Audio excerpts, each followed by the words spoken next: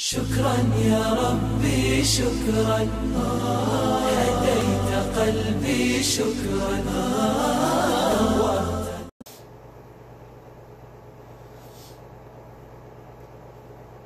بسم الله الرحمن الرحيم الحمد لله وكفى وسلام على عباده الذين اصطفى أما بعد فقد قال الله تبارك وتعالى بعد أن أقول أعوذ بالله من الشيطان الرجيم بسم الله الرحمن الرحيم شهر رمضان الذي أنزل فيه القرآن هدى للناس وبينات من الهدى والفرقان فمن شهد منكم الشهر فليصم ومن كان مريضا أو على سفر فعدة من أيام أخر يريد الله بكم اليسر ولا يريد بكم العسر ولتكملوا العدة ولتكبروا الله على ما هداكم ولعلكم تشكرون.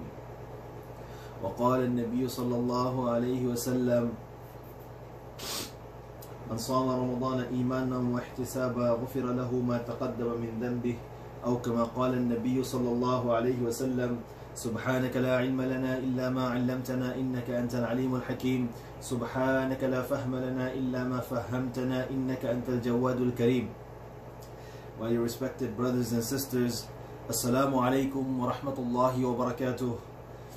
Truly and honestly, we are very, very blessed. Indeed, we have been chosen. Indeed, we have been given this amazing blessing and this good fortune of being among those people who have been blessed to be a part of this month of Ramadan. Indeed, many people had thought and they were dreaming and they were hoping and they were wishing and they were praying and they were just supplicating and asking Allah subhanahu wa ta'ala, Ya Allah, make me a part of this month of Ramadan. However, many of them did not make it till today. However, Allah subhanahu wa ta'ala chose me and you to be a part of this Ramadan. We should be very, very thankful to Allah subhanahu wa ta'ala. Alhamdulillah. Now, having said that, Ramadan comes only once a year. So obviously it happens that, when me and you as human beings, we forget. And, especially when it comes to things that we don't discuss, and a whole year goes by. So obviously then it becomes, kind of foggy in our memory and in our mind. So therefore we want to just go over a few important rules and regulations, the fiqh of fasting, inshallah. This document that I'm about to present in front of you, inshallah, this presentation is prepared by Mufti Muhammad Zakir and Maulana Faiz Rahman. May Allah subhanahu wa ta'ala accept them. May Allah subhanahu wa ta'ala give them amazing reward, and may Allah subhanahu wa ta'ala himself reward them for this effort that they have put forward. Without any further ado, inshallah, we start. So we will be discussing, we'll be covering, inshallah, what is the definition of fasting. Then we'll talk about intention. We'll talk about what is mustahab, what is makruh, what breaks the fast, what does not break the fast, some information, and who's exempt and who does not have to fast, and then the du'as. So definition. In the dictionary, the definition is fasting literally means to abstain. In terms of Sharia, it means abstain from food, drink, and intimacy. And it is from dawn to sunset. From dawn to sunset. And with the intention of gaining proximity to Allah subhanahu wa ta'ala. With the intention of getting proximity, of getting Allah subhanahu wa ta'ala's pleasure, to get nearness to Allah subhanahu wa ta'ala. Allah subhanahu wa ta'ala says in the Quran, Ya ayyuhalladhina amanu kutiba alaykumus siyam kama kutiba alal ladhina min qablikum la'allakum tattaqun. So, tattaqun, to get proximity, to get nearness, to get closer, to build a better relationship with Allah subhanahu wa ta'ala. So, from dawn from the time of imsak, from the time that Fajr starts, from that time till the sunset, to abstain from food, drink, and intimacy with one's lawful partner. Who must fast? Who has to fast? Now, fasting in the month of Ramadan is obligatory for every adult, male or female, who is physically and mentally healthy and is not a traveler. Inshallah, we'll discuss who is exempt further down, inshallah, as we go along. Now, fasting is not fard on children that are not baligh, that have not reached the age of puberty and that have not become baligh in Sharia. Fasting is not fard for those who are considered insane. Also, people that have mental challenges and they are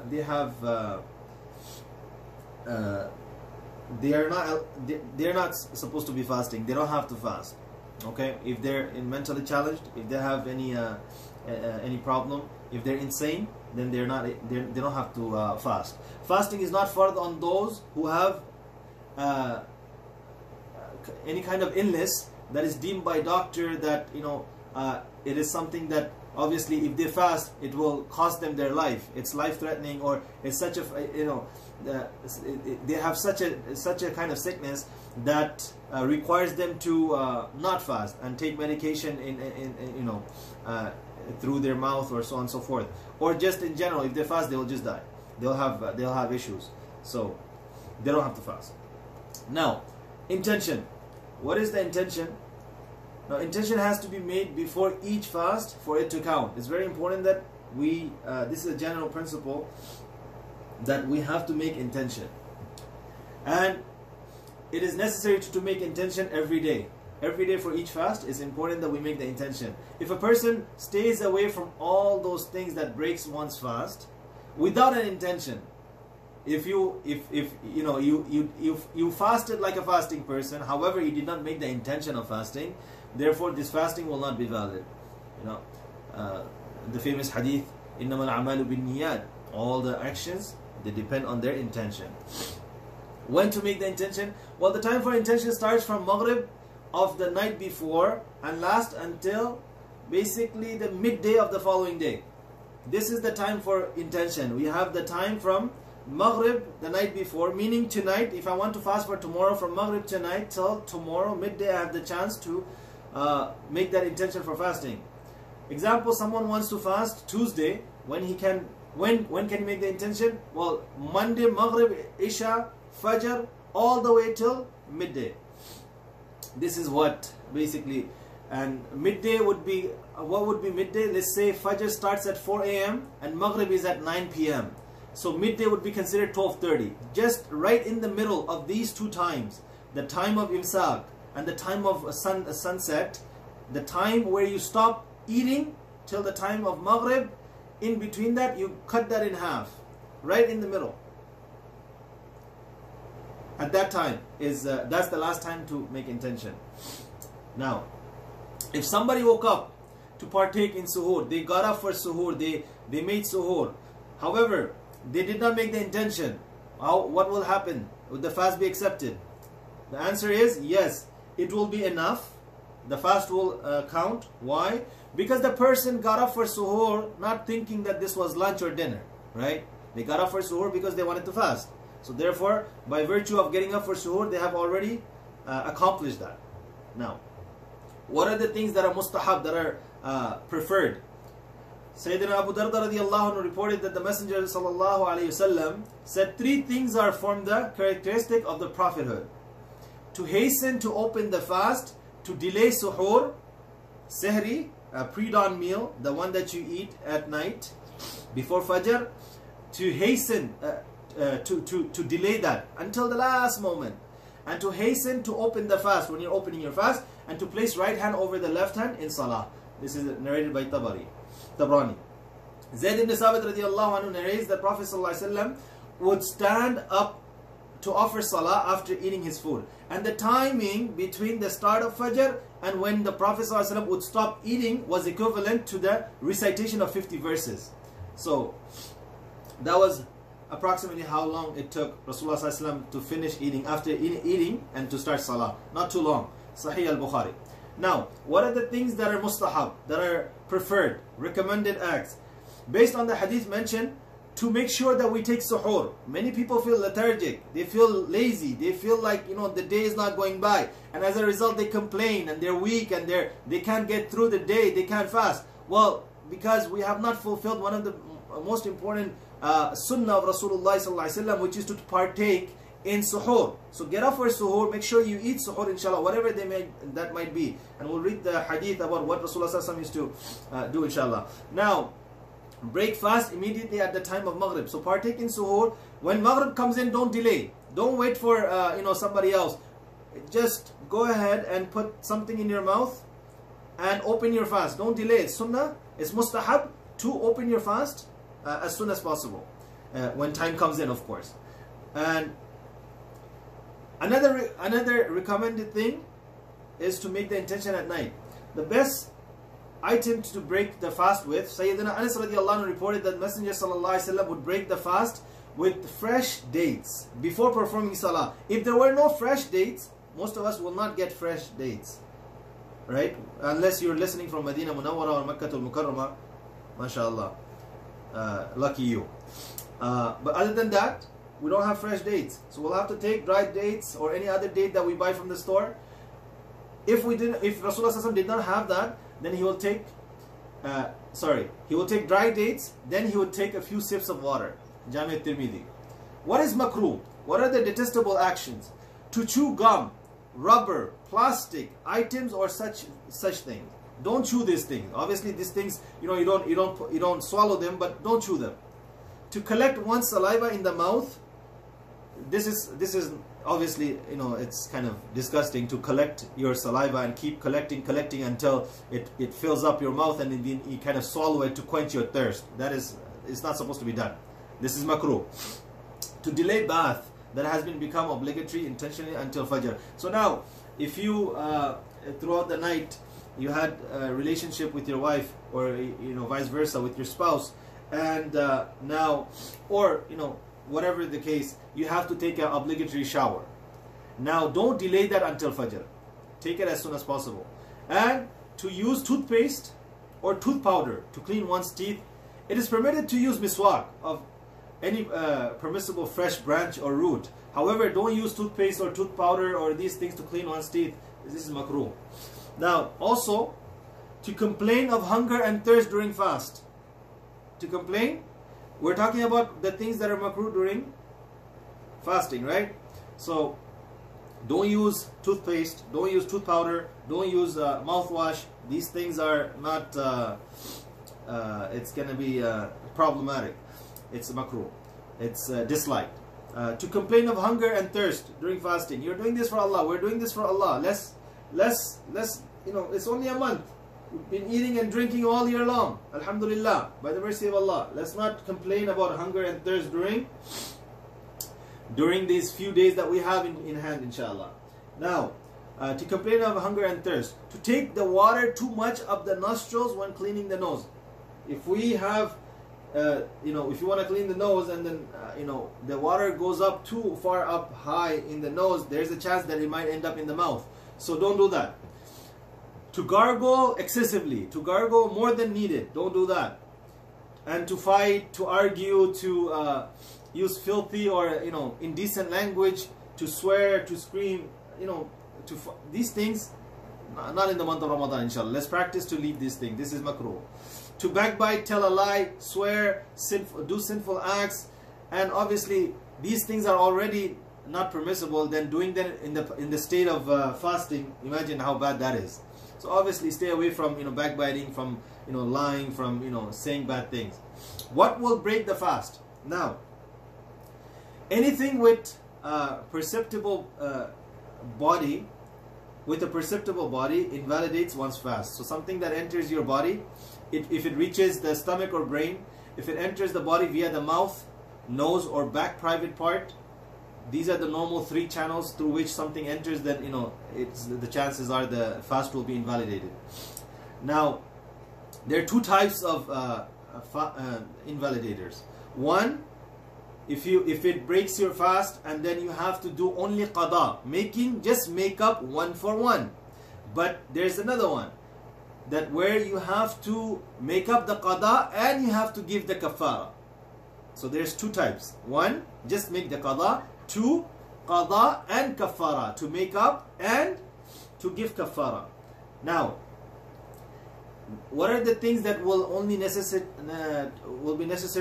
to make qada? Eating and drinking. If you eat and drink accidentally, you ate and drank accidentally, and obviously then you will just do qada of the fast. You will break your fast, you will just do qada. Forgetfully eating and drinking, thinking the fast broke. If you thought that your fast broke and you ate and drank, forgetfully,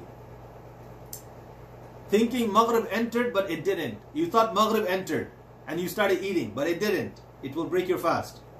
Okay? Maghrib entered, you thought Maghrib entered. You intentionally broke your fast, opened your fast, knowing Maghrib entered, but it wasn't the time of Maghrib. In that case, you will only have to do 1 for 1, qada. And again, thinking Fajr hasn't started, but continue to eat. Now, if you thought, it's still not, Fajr still didn't start, and continue to eat. And this is one of the things that we discussed yesterday, actually, in one of the other programs. So yeah, just make sure that you follow the timing, and stop eating when Fajr time comes in. Don't continue and thinking there's still more time. It will have to then you'll have to make up for this fast 1 for 1. Now, what are the things that we will have to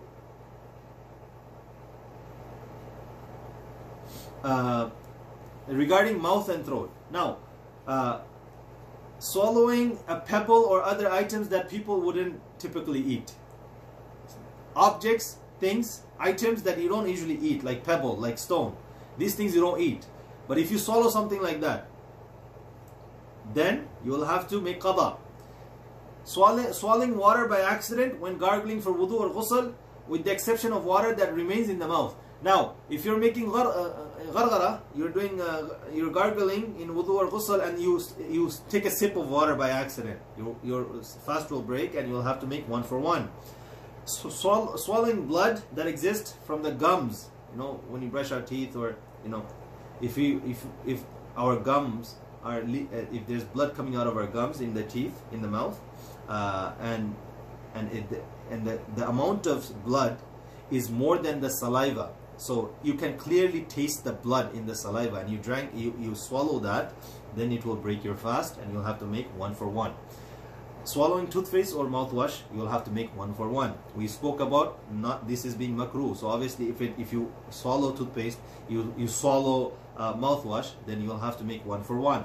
Vomiting, and therefore thinking that the fast is broken, to deliberately vomit again. So you vomited by accident, and then you just thought that the vomit broke your fast. We're going to discuss about vomit later on. And then you vomit again on purpose. You forced yourself to vomit. Then obviously even if the first vomit didn't break your fast, the second vomit definitely broke your fast, and you have to make 1 for 1. Now, pertaining to nose, water used to clean the nose from wudu and ghusl reaches the throat or the brain. Like I said, the nose has, through the nostrils you have a pathway to the brain, to the mouth. So if you put water in the nose while making wudu or ghusl, and it reaches the brain, or your in that case the wudu, the what do you call this, the fast will break, and you will still have to do 1 for 1. If you inhale medicine into the nostrils, so some people have nose pumps, you put drips or pumps in the nose. Obviously this will also reach the brain. This will also invalidate the fast. And inhaling smoke by one's doing. So if you purposely inhaling smoke, you are willingly inhaling smoke, and it doesn't benefit your body, then obviously you are breaking your fast, and you will have to do qada for it, 1 for 1. Now we'll discuss about those things that you'll have to do qada and kafara. You will have to also go the distance to make up for it in a more serious way. Just not qada won't be just enough.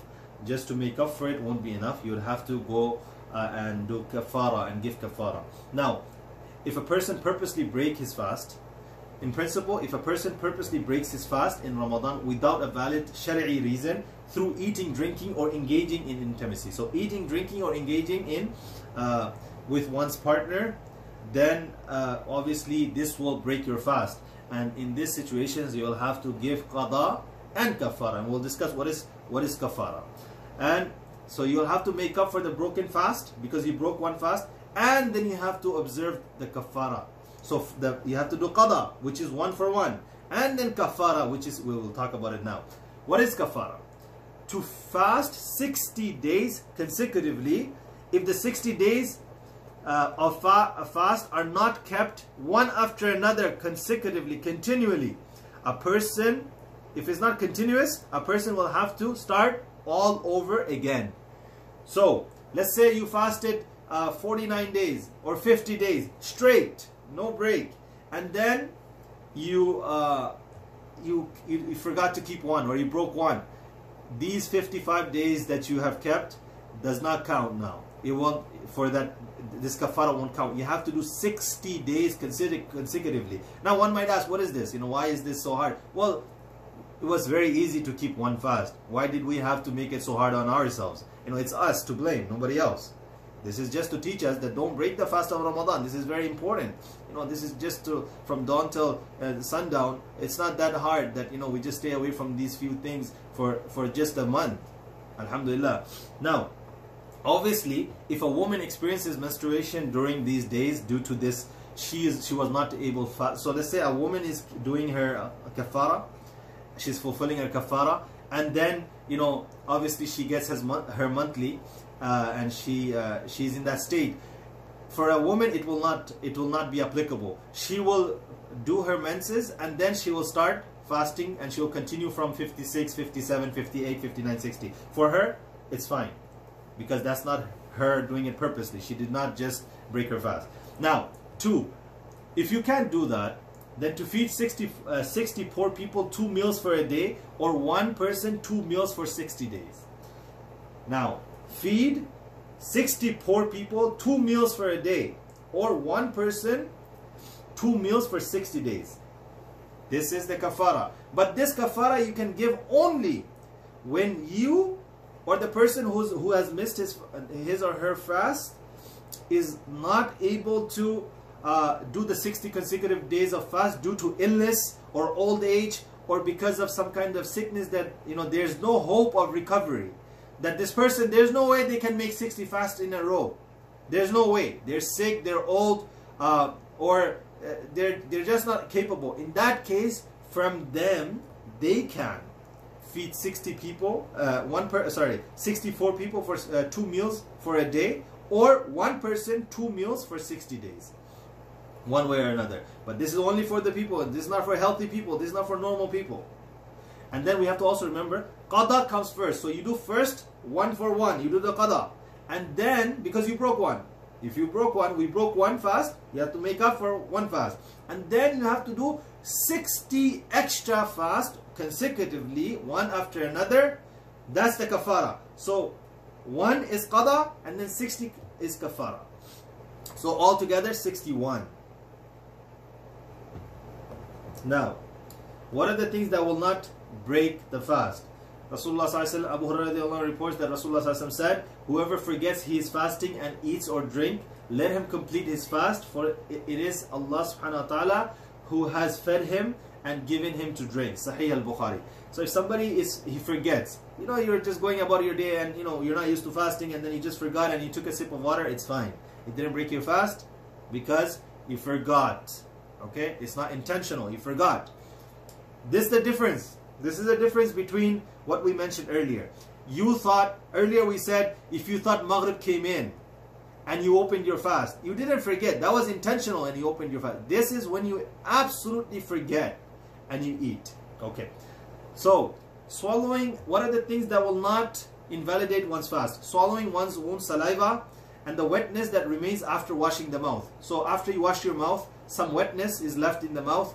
You don't purposely keep any water, you spit it out, but there's still something left, the little wetness. That's fine. That does not break your fast. Sniffing up mucus, if you have a stuffy nose, you have a runny nose, and then you sniff it up and you kind of take it in, that's fine. It doesn't break, and it descends in your throat. It goes in your mouth and in your throat, like that. It's fine. It doesn't break your fast. Inhaling smoke or dust by accident, unintentionally. You're not purposely going to smoke and dust and going, oh, what a beautiful smell. No, you're not doing that. It's unintentional. You walked into a place, there's smoke, and boom, Allah forbid, there's a fire, you inhale smoke by accident, unintentionally, not intentionally.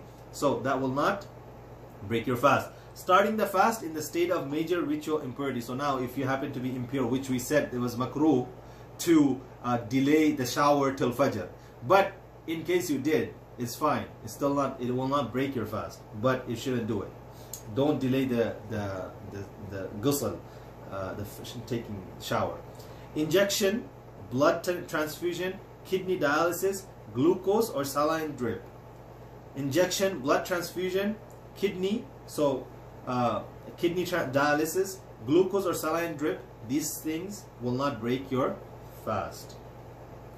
Again, blood test or cupping or any form of blood extraction. Blood test or cupping or any form of blood extraction does not break your fast. Tooth extraction, if you're removing a tooth by the dentist, just remember, as long as no blood or medicine is being swallowed, it's fine. Now, also, inhaling through continuous positive airway pressure, if somebody is on oxygen and there's no other medication added to that oxygen and they're just breathing plain oxygen, as long as it is only oxygen and no other substance, it's fine. It will not break your fast. Miswak or toothbrush will not break your fast, but avoid toothbrush. Avoid toothpaste on the toothbrush, and actually avoid toothbrush because toothbrush has taste of toothpaste on it, so avoid it. Swimming or submerging body in water without swallowing the water. So if you swim or go into the water but you did not swallow the water, you're fine. It doesn't break your fast. For our sisters, they have to sometimes taste the food. Obviously, don't purposely taste the food, but if you have, don't swallow it. As long as you don't swallow it, it will not break your fast. As long as it's on the tongue and you spit it out, it will not break the fast. And nicotine patches will not break the fast. Nicotine patches.